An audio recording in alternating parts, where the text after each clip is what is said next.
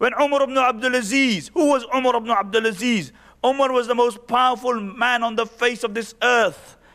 From Iraq to China, from the Caucasus to the depths of Africa, he ruled. And he's passing away. And his wife and somebody says to his wife, change his clothes. Amir al-Mu'mineen is passing away. She remains quiet. He says again, change his clothes. Amir al-Mu'mineen is passing away. Remains quiet. And the third time the man says it angrily. He said, can't you see the man's dying? Change his clothes. How are you letting him die like this?